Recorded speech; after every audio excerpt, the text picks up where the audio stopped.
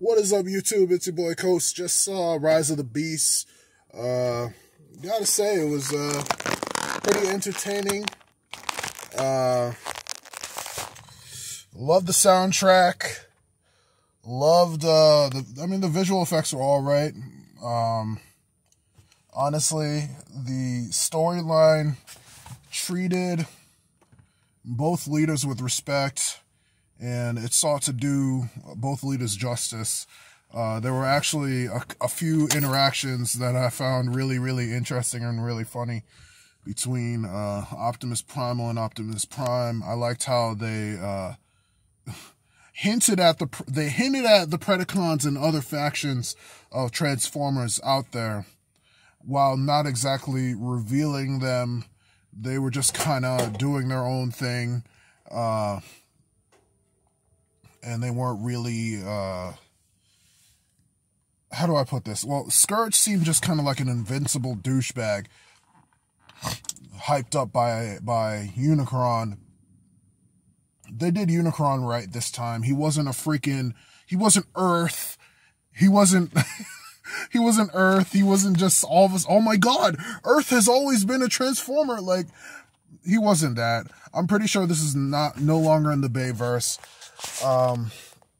And that's just the storyline. Action wise, yeah, it was pretty hype. They had some pretty hype moments,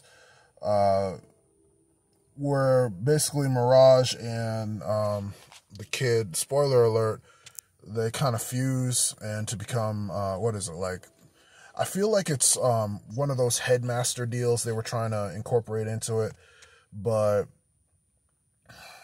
he wasn't in the robot's head, but I forget what they called it, but like, I know they've done it before where Transformers have like kind of have been used as like a mech suit for human beings.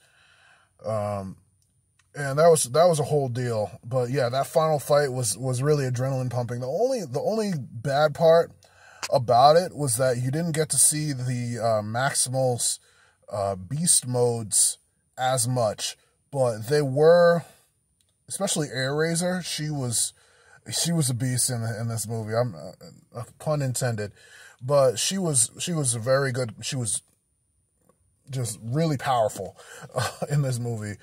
But unfortunately, and somewhat tragically, she had to be killed off.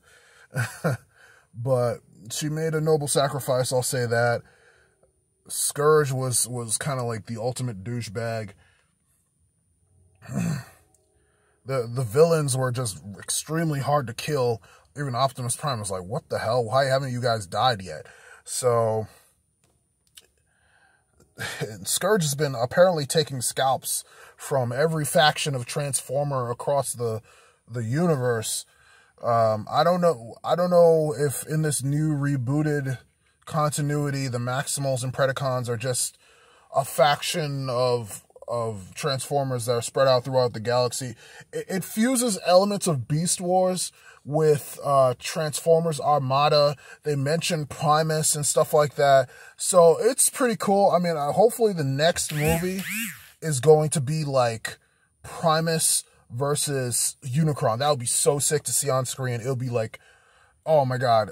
Anyway, I'm going to release my full review later on, guys. But yeah, Transformers Rise of the Beast. I mean, I even got this freaking, what is it? Like, I don't know. It holds popcorn and stuff.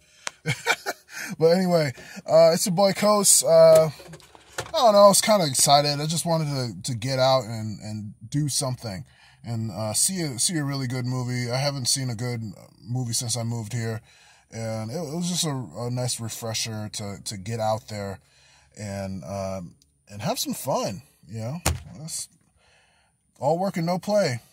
You know what they say about that. All right, it's your boy Coast, signing out. Peace.